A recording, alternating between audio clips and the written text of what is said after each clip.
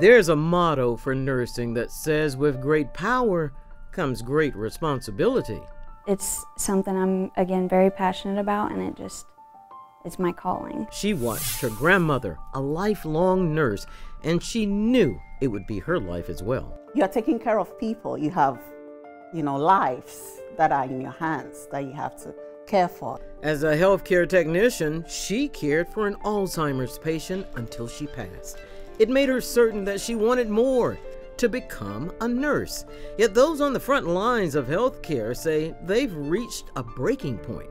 I don't think everybody was aware of the struggle that the nursing staff, our faculty, or on the units were experiencing. For this generation of new nurses, their instructors, and the entire healthcare industry, the COVID pandemic placed their workplace under a spotlight.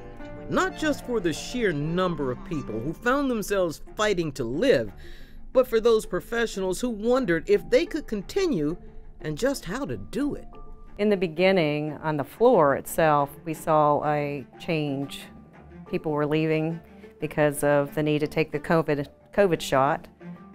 Others were making decisions to stay home with their family if they had someone that was immunocompromised. This one's just going to go on my finger over here. The need for those nurses meant Charlotte's hospitals would have to shell out millions to keep their facilities staffed. It prompted the expansion of a career option for many in the healthcare field, called traveling nurses. National statistics show there are more than 1.6 million traveling nurses. 84% of all traveling nurses are women, 15% or so men. The average age of an employed traveling nurse is 44 years old, and the most common are traveling nurses who are Caucasian, about 70%, followed by African Americans and Asians.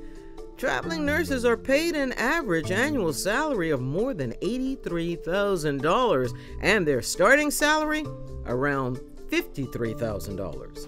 We've been very intentional of making sure that we had a good mix, a good staffing model, so that we had appropriate patient ratios, which again required us to bring in traveling talent, but absolutely never took our eye off of taking care of our own team aubergine.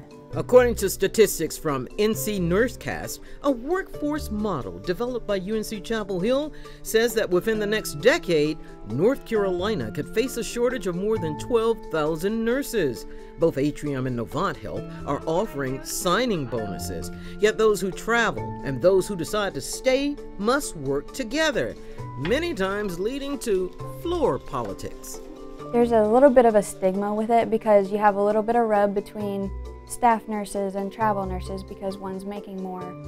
So you just kind of have to learn to work through that and work together as a team. Each year, around 200 students enter Central Piedmont's nursing program. As classes like these gear up to meet that need, the traveling nurses are filling the gaps and changing how many see their profession. We're seeing more students come in our nursing program that are talking about travel nursing, where before they weren't talking about it, they didn't know about it. But I'd eventually love to get into traveling because there's so many opportunities. You can pick anything under the sun and they have a job for it. Traveling, yes. I mean, there's more money to be made in traveling, but it's also about the availability. And so if somebody is up for it, great. But for me, and my situation right now, I think I'm gonna stay put.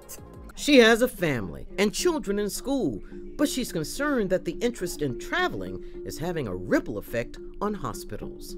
The main concern for me is about the shortage and also with working short-staffed, because when there's shortage, then it means you get on the floor to work and there's not that many people, you don't have enough help. We've invested nearly $500 million in taking care of our team members in many different roles here at Novant Health. Rapid hiring, how quickly can we do an appropriate but thorough interview process? Rapid interviews, centralized interviews, mass hiring. It's not just nursing positions, but respiratory therapists, lab technicians, someone to check the patients in, translators, and more. Well, shame on us if we haven't learned lessons from the pandemic.